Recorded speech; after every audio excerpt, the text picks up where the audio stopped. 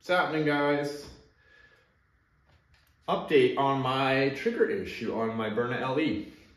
Shortly after posting that video, thanks to our great community, I received a few messages in regards to the issue. A couple of suggestions. One, another fellow had a similar issue and Byrna advised him he may be over tightening his CO2 cap. And the second suggestion was oil your marker. I do put a drop of oil on my CO2 every time I insert one. I know Byrna comes with an oiling kit, and they did include one in the package they sent. One of these ones here. Oil. But the reality is, I've always oiled every CO2, just a drop on the top with silicone oil, and I've never had any issues with the marker. But this marker did come from the factory. Who knows how long it may have been sitting, so I did oil that first CO2 cartridge, and after that, if you watch the video, I didn't have any further trigger problems.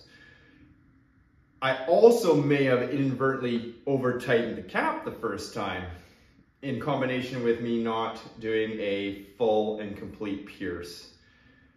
It brings up a very good point with these markers, because my previous LE, I had zero issues with the trigger. There are nuances to each and every marker. They're built, you know, they're attempted to be built with exact tolerances, but as we all know, they vary marker to marker. And this is a perfect example. Something that I was used to doing didn't work exactly how it had in the past. So I learned, hopefully you learned. I got a Crossman CO2 in here. Out of curiosity, I wanted to fire off some rounds and see if I can match that 444 I got from the Byrna CO2. So, puncture.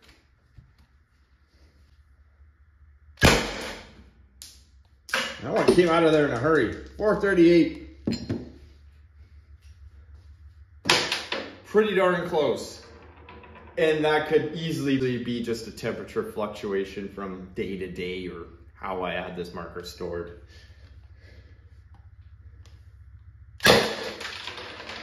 .344. That one was a little lower. 322. 306.